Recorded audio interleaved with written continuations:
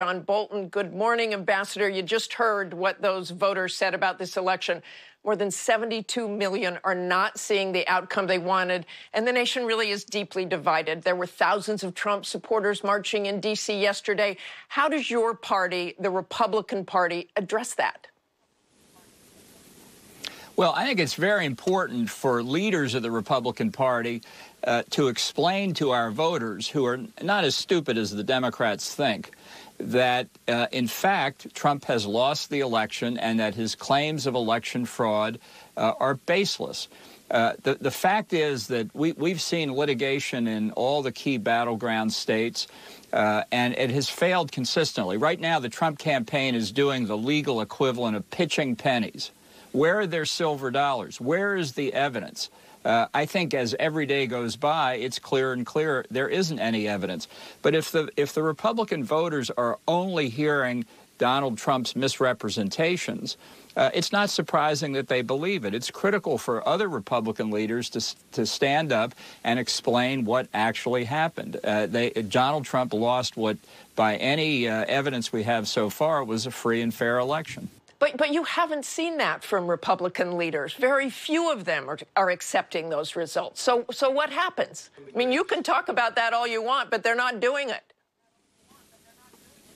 Well, I think they're getting ready to do it. I've said I think this is a character test for the Republican Party. I don't buy the argument that Donald Trump has hypnotized Republican voters or that they're not capable of accepting the truth. This is a myth that's being perpetrated that's simply not true. But it requires people to explain what happened. The Trump campaign simply has no evidence. Their basic argument is this was a conspiracy so vast and so successful that there's no evidence of it. Now, if that's true, I really want to know who the people are who pulled this off. We need to hire them at the CIA.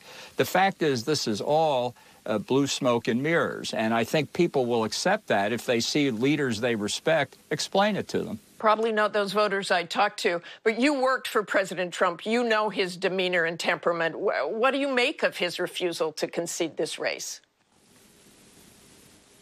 Well, if he had any character, I would say it's perfectly in character. It displeases him when reality doesn't conform to the image that he has of it. I do not expect him to go graciously. I do expect him to go. But I think pretty soon we'll get the stab-in-the-back theories. We'll get the dark conspiracy theories continued.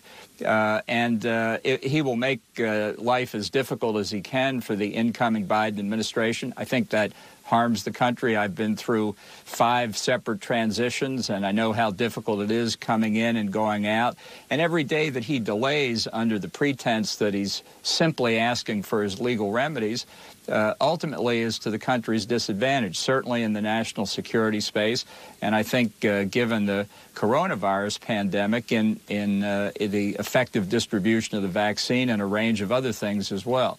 So this is something he needs to get over. And again, I just think it requires Republicans to explain that in the nature of things, we need a transition, and we should proceed with it as soon as we can. Let's talk about now.